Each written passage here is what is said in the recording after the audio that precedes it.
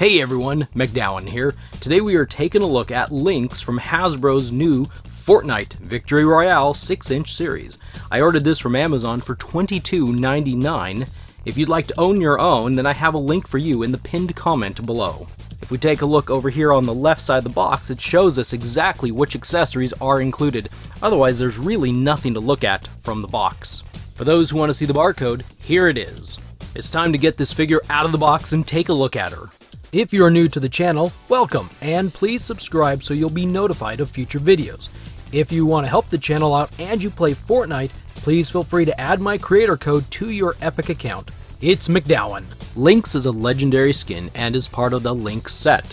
Released in Chapter 1 Season 7, this skin was part of the Battle Pass at Tier 1. This action figure represents Style 5, or the top style, that you were able to unlock later that season.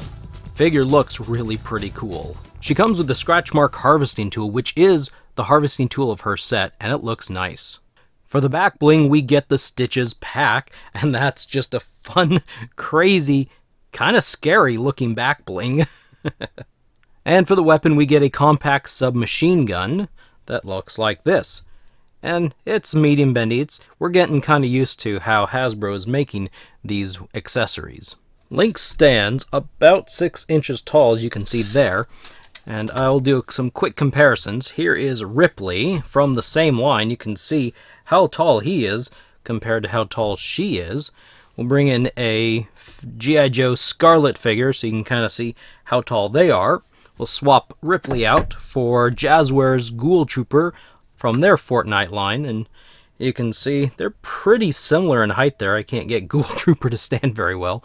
But yeah, so then we will swap it out. Here's Mandalorian from the Star Wars Black series. So you can see that Hasbro makes figures that are generally about the same height. There's Cobra Trooper. He's a little bit taller. We'll swap out Scarlet and put in Master Chief from Jazzware's Halo. As you can see, he is so tall, he sticks off the screen there just a little bit. Gives you an idea of how tall this figure is. So she's right about the 6-inch height. This figure has over 20 points of articulation. Just from some rough eye estimates, I'm thinking almost 33 to be kind of inexact precise. I don't know. Let's take a look here. So this figure is also like Ripley doing the pinless joints. So if I turn her sideways, you can see you can't see the pins protruding there inside. We'll start at the base. So she's got a hinge and a rotation at the ankle. There is nothing at the boot cut here. She's got double pin at the knee. She's got a rotation at the thigh. It's hidden here in the boots, so it doesn't distract from the design of the figure. So it's kind of a little bit different, kind of a slight diagonal. If you want her to do the splits, she's a cat. She's very flexible. If you want her to sit, she could sit. If you want her to jump out of the battle bus, she can do it about like that. So she's got several points right there. Her waist rotates back and forth just a little bit. There's a ball joint in there. Her torso also has a ball joint, so she's got 2 points right there. If you want her to bring her arms up, she can go about that high. She has some soft shoulder pads up here that if you take the arms too high, I don't know if you would break them off or not, so just be careful of that. There is a very small butterfly joint. I'm not even sure you could call it a butterfly joint. It doesn't do a whole lot.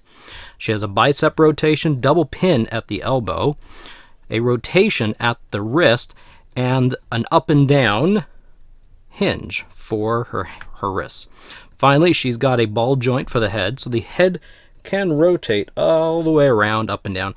And there's even something right here in the neck that moves back and forth. So there's a connection between the torso and the neck.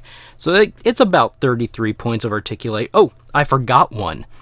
She has a ball joint on the tail. It can go all the way around, like you're winding her up. That's kind of bad. But yeah, kind of just moves around like that, just a little bit. That's really cool. I like that this is on a ball joint. What's really neat is if you look here, let's see if I can get closer. These dark figures for some reason, oops, I flipped my light off. These dark figures for some reason just, I'm going to crank up my brightness like crazy high. So if you see how they designed the tail, the waist piece has been cut out, has a little bit of a round cutout there to accommodate that. That way the tail isn't like in the middle of her lower back. It's actually in a more appropriate spot for this figure, and that's kind of cool. And while I've got the brightness cranked, let's show you a couple other really cool things on here. You'd think that she's just mostly black and dark gray and light gray. Well, that's true. But right here, I'm even going to crank that brightness up just a little bit higher. She's got some pattern work on her boots. It's like a fish or something. In fact, I think that is exactly what it is, as a fish. So there's actually some very slight detailing on the boots. That's really cool. And she's got some pattern work down here. My camera doesn't want to follow me. And then, not to get terribly inappropriate, but right here under her torso area and on her side, she's got the same kind of decorations right there. It's like a little fish, as best as I can tell, and then some little decoration over there. I'm going to crank the brightness back down a little bit, but there's a close-up of her face, the head. She's got this braid that sticks down, so you might want to be careful there. That might rip off just a little bit. Sorry that the brightness is going to be going up and down here, but yeah, this is the figure is really cool looking. Kind of difficult to stand if you're not being intentional. You can't just plop it down. Well, I can now, but anyway, yeah, this is a pretty cool looking figure. The fingers, compared to Ripley, let me stop my autofocus here.